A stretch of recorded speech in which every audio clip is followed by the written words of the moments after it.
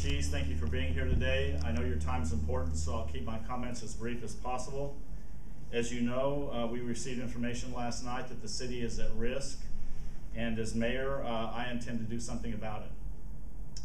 I cannot really speak to how Smallville got into this situation. I've only been mayor for a few months, and at my urging, I've asked all the department heads to come to the council and give an update on their areas of responsibility. And that's what Police Chief Gunzo Blazin did last night. If you have questions about the past, ask the other 4 members of the council, or ask my predecessor, Seymour Butts, how we got in this situation, because they would know more about it than I do. They can explain how we got here. If you want to know about the future, well, that's why we're here today. 2 options are on the table to address the patrol car shortage. One is use aging vehicles, which I don't really think is an option. And the second is to sell vacant land and property that the city owns, which is a good option, but I don't know that it answers what we need to do. Today I want to put a third option out there, even though I know it's going to be painful. But we have to raise some money, and we have to raise it quickly, and I don't think a land auction is the way to do that. So today, I'm proposing a temporary tax increase. Either a property tax increase that would boost the annual bill on a $250,000 home about $50 a year, or on a 50-employee business about $100 a year. That would be one tax increase we could do. Or we could do a sales tax increase of 1 to 2 cents on retail goods and groceries that are sold in the city. Okay? I know this won't be popular. One tax hits homeowners and businesses who already have a heavy tax burden. The other tax hits those who can afford it the least, are poor, and it hits them disproportionately hard. But if we approve these right away, we would have enough money in less than a year to buy at least 5 new cars. Chief says we need 5 cars at least on the streets at all times, so we could buy at least 5 new cars within a year. And by the way, those cars go for about $35,000 fully equipped. So here's where I need your help. I hope that you can, through your viewers and your readers, that you can contact them with polls or surveys or through your social media availability, and ask their opinions on which option they prefer. Because we're going to do the same thing here at City Hall. We're going to use our social media platforms and ask them to contact us and tell us which of the 3 options they prefer. They can also call me directly at 222-2222.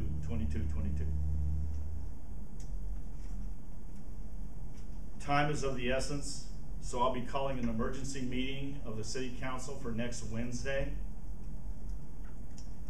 And by that time, we will have gathered all the responses that we've gotten at City Hall.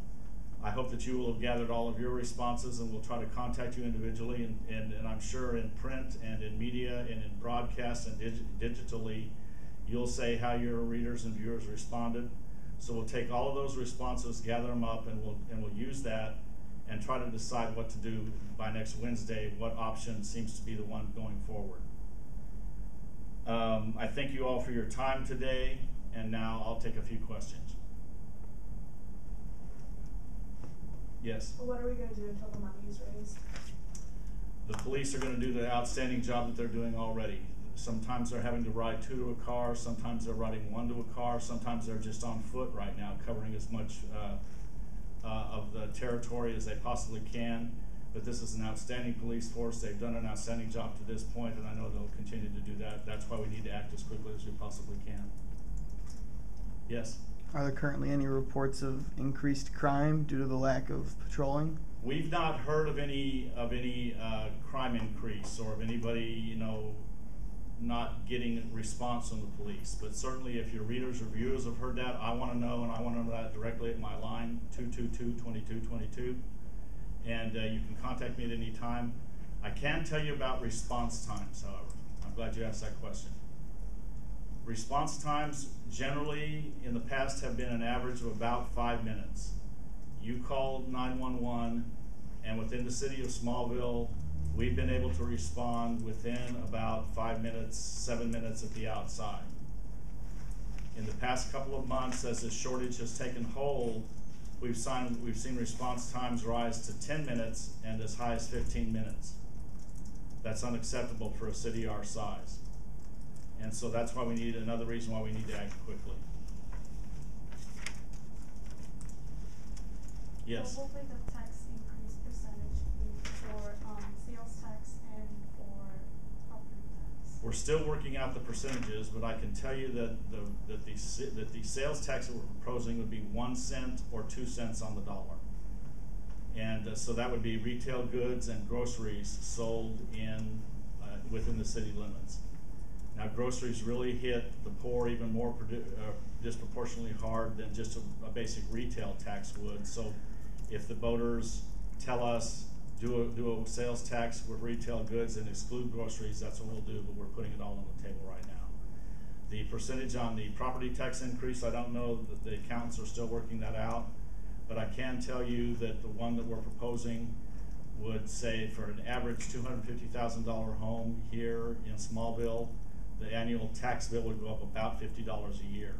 And for an employee business, a small business of say, well, actually it'd be a larger business of around 50 employees or more, the property tax bill that they pay would be $100, another $100 a year. They already bear a pretty heavy tax burden, but we just think this is the quickest, best way to go about it. But I'm just putting these proposals on the table. I know this is not popular, but we've got 3 on the table that have varying degrees of success, and I just thought it was my responsibility as mayor, that's Mayor Mac Cheese, to do it this way as well. How long do you anticipate it taking to raise the funds, and once you do, will the property tax and sales tax be stopped? Absolutely, they are temporary. They are temporary, and my hope is, the example I used was in about a year we could raise enough to fully equip 5 new cars. If we wanted to replace all 11, do the math. But I'm hopeful that these temporary tax increases would be for no longer than a year.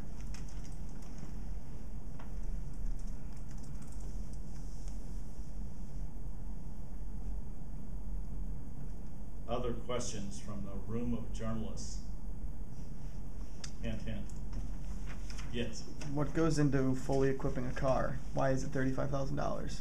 Man, that's another good question. But if you think about a fully equipped car, they are separated by a protective wall, usually of metal. They have advanced electronics. They have advanced high performance engines. They have advanced high performance tires. Everything about them is top of the line, so that when they're pressed into duty, they can do what the officers need for them to do.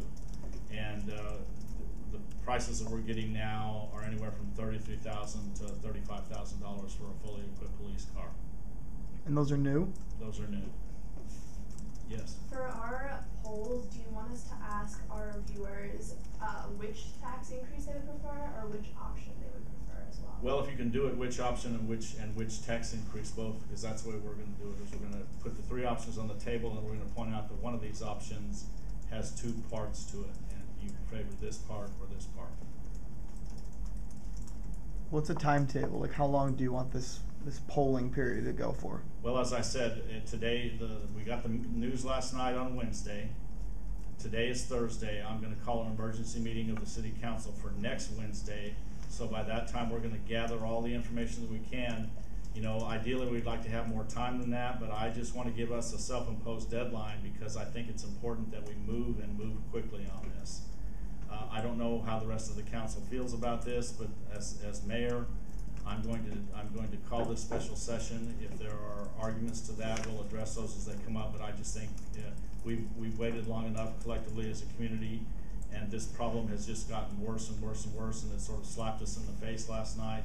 I think it's time that we get past inaction and toward action, no matter how painful that might be. And as mayor, that's what I'm proposing today.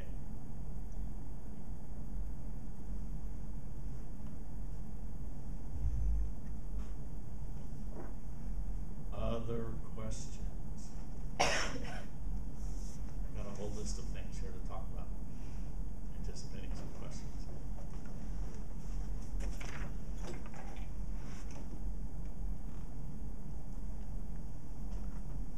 tell you what, I have an important incoming call, so I'm going to take a 5-minute break, and then we'll resume the press conference. This is unprecedented.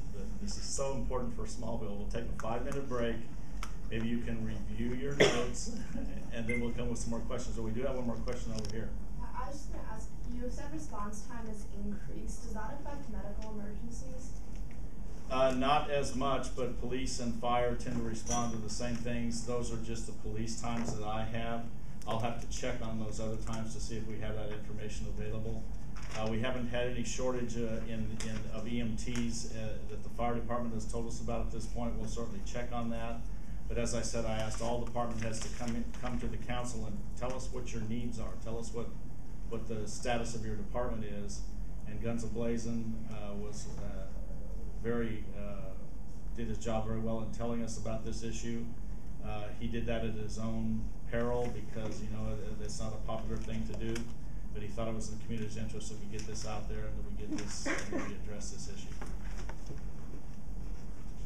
Yes. I know you said this didn't start when you took over the office, but is there an explanation for maybe how the negligence was still going on even when you took over? Well, again, I've only been in office about just a little over a month, and you know so I've had this was my second council meeting, and I called on all the department heads to come forth and tell the council what's up with their departments and everything like that. I acted as quickly as I could. Sometimes the machinery of City Hall moves a little slowly. People have to gather their information and then present. You know, I've had 6 weeks or 7 weeks to address this. My predecessors have had anywhere from 2 years to 4 years to address this. Is tax money already going to the maintenance of? Absolutely. Smallville is we're the size we are. You know, if we were a bigger city, if we had more property to tax, if we had more goods to come in, we could do that. But we're just stretched thin right now. We have so many things. We're building a lot of schools. We're doing a lot of infrastructure work on our roads and bridges. So there's a lot of places for money to go right now. A good portion of that goes to the operation of the police department, the operation of the fire department, and all of our other operations. It's just that this maintenance portion, if you will, of keeping vehicles up to date and making sure new ones are purchased, for whatever reason, has been allowed to lapse. And we're not going to allow it to lapse anymore. We're going to take action on it. So there's no indications of misuse of funds then? Not at this point. The auditors are looking at that. We just think, you know, we're growing like other communities are. We're not growing at a great clip, but we're growing at a nice, steady clip. And there's a lot of things that people want to do. They want to fund parks. They want to fund recreation. They want to fund roads and bridges. They want to fund a lot of things. They want to fund arts and entertainment that the city can provide, and parks, as I mentioned. There's only so much money to go around, and right now we need it to go to the cars because we have a safety issue here. How do you think this increased tax is going to affect spending on local businesses? Ideally, I hope that people will say, you know, the more we spend, the better, you know, this money's going to a good cause. But there's only so much disposable income folks have. You know, one concern about the sales tax is that it hits the poor disproportionately hard. There's only so much disposable income. If you're living below the poverty level, there's only so much income you have to put to groceries. That's all you've got. And if the tax goes up on groceries 1 or 2 cents on the dollar, where is that extra money going to come from? As we know, if we've looked at our paychecks, our raises are barely keeping up to date with the cost of living.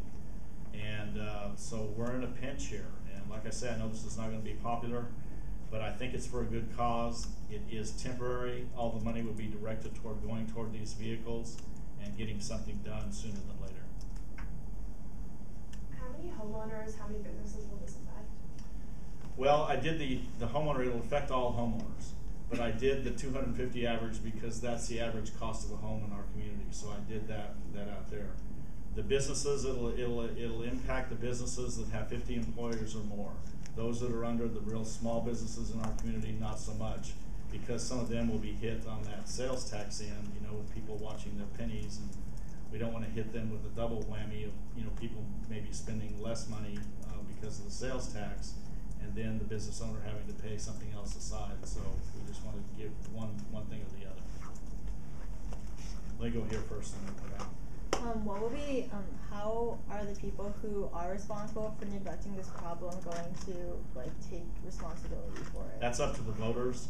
I'm not trying to throw anybody up under the bus, but I'm the mayor now, and this is my problem, and I'll take this problem, and I'm gonna try to do something about it.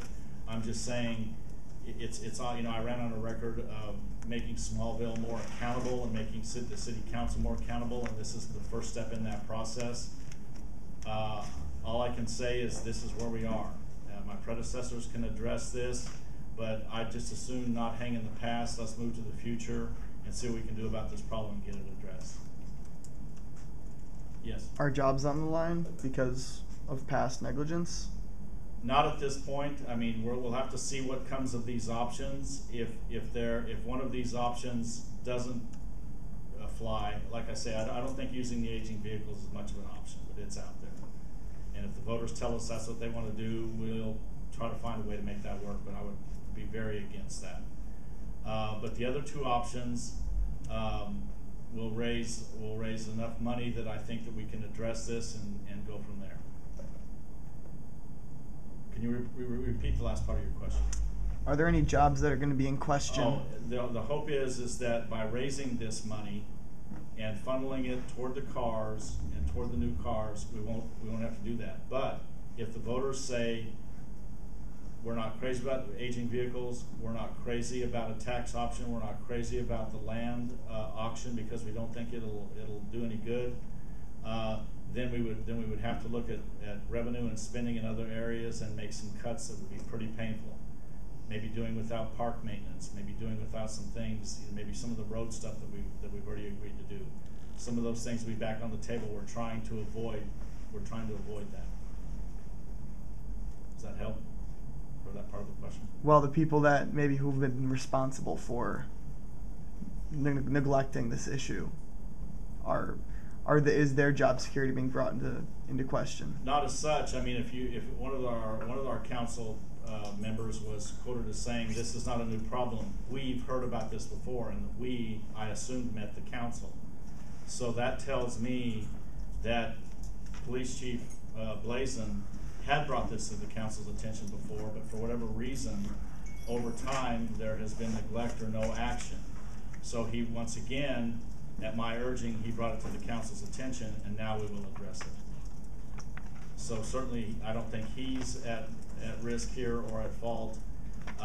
What the voters want to do with the rest of the people on the council is completely up to them.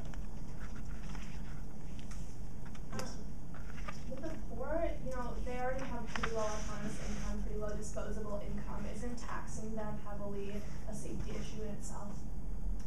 I don't know whether it's a safety issue. I guess we could argue that point on and on. I don't think it's a safety issue, but it's certainly a burden issue. I don't do this lightly, but if we don't keep our people safe from crime, if we don't keep our response times at an acceptable average, that affects everybody across the board, regardless of your income level. And so I'm just trying to address the biggest need and the biggest amount of people in the quickest way possible. Good question. Yes. Do you have any statistical data regarding the type of crimes that police are most often responding to? We can gather that data for you. I'll ask the police chief to gather that data for you.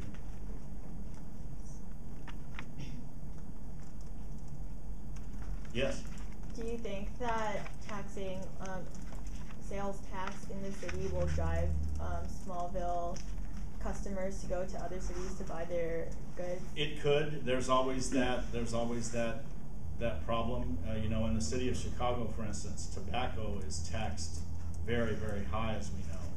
And that's driven a lot of people in Chicago to come to outlying areas such as Smallville and other places to buy their tobacco. So, you know, we've seen real life examples of how that works. My hope is if we're talking about 1 or 2 cents on the dollar for groceries and retail goods, that isn't an overbearing amount of money, And my hope is that if voters will step back and see why this is so important to Smallville and to the future of Smallville, that they'll accept that and won't go elsewhere to do their business. But certainly that's their prerogative. This is a temporary fix for 5 new cars. What is your plan if one of those 5 cars fails? If 5 need to be on the road? One of the new cars? Yeah. We would hope that in buying new cars that we won't have that issue. Most of the cars we're talking about now that are at the city garage are almost 10 years old. So, you know, if they go through a lot of wear and tear in 10 years, we would hope that new cars on the road would not go through that same wear and tear. And obviously this is a temporary fix, so we're going to have to look at other things. To go back to the question about job cuts and things like that, I don't want to be about going about it where we're cutting jobs, but is there a chance that we're spending some money elsewhere that we should be spending on police car maintenance and upkeep? Maybe there are, but those questions will take a little bit longer to solve. And my worry is that if we establish a committee to figure out that answer to that question, that we'll delay, and that we'll be here a year from now asking ourselves, what are we going to do? And we just can't afford to wait that long. Yes. Following her question, what's your plan if one of the working cars breaks down now? If one of the 3 working cars breaks down now, the plan will be to make good with what we have. We're trying to repair those 6 cars that are in the garage as quickly as possible, and we'll get them back on the road, but they're 10 years old. They all have well more than 100,000 miles on them. Some of them I found out have almost 200,000 miles on them. How long they'll last, even after they're fixed and repaired, I don't know. That's why we've got to act on getting these new cars in the rotation, so we can get the new cars in the rotation, depend heavily on them, and less heavily on the older cars. My hope is that mix will see us through this crisis that we're facing. Where are the funds coming from to repair those cars right now? There's a maintenance budget in place to get some of those repairs done. My worry is, and the chief's worry is, that if we fix the doors that fly open, we fix the accelerator pedals that go bad. What goes bad next? That's our worry with cars those old. Bottom line is, we need money now to get those cars replaced, and we're going to need more money somewhere down the road to get all 11 as new as possible.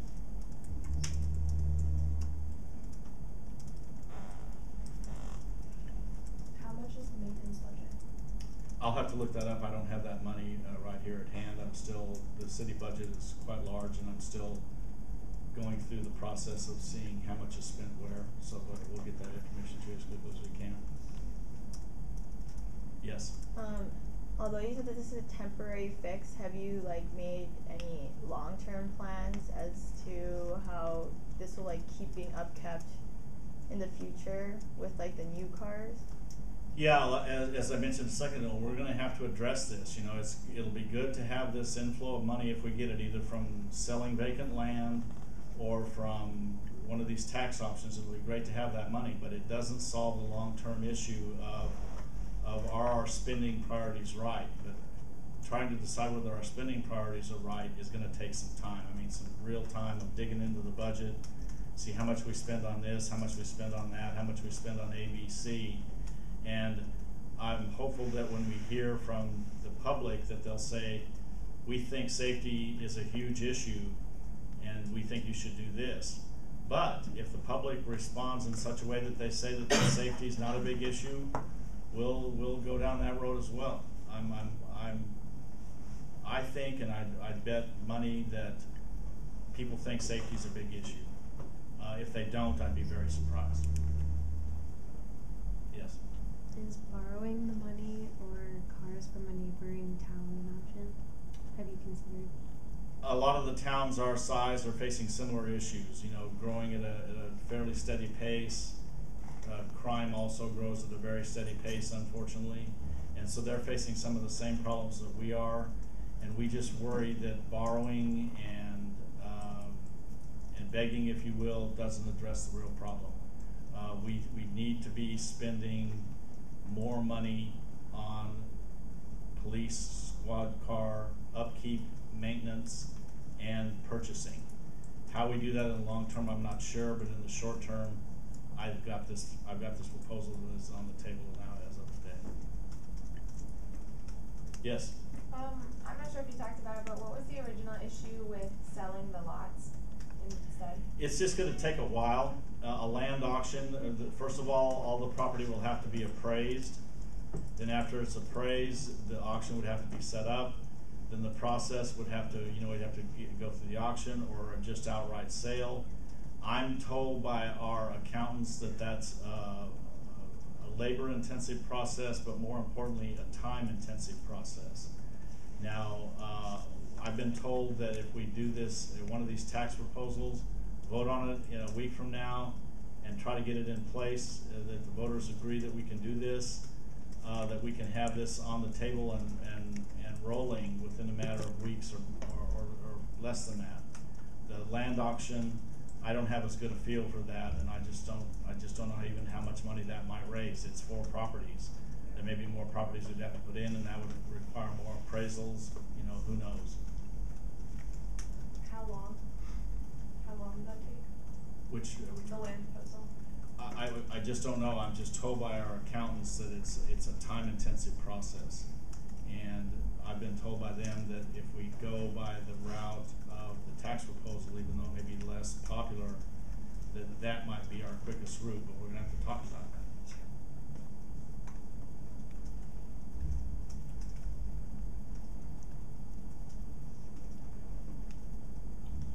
All right, good questions. Any other questions? You can always reach me and ask questions after the press conference. I'm available for one-on-one interviews. And I can't tell you how much we appreciate your attendance today and how much we need your help to get this solved. Your social media platforms can really be helpful to us with your polls and your surveys. So the sooner you can get those out there, the better off for us, the better off for the city. We appreciate your role. We appreciate everything you do. Thank you.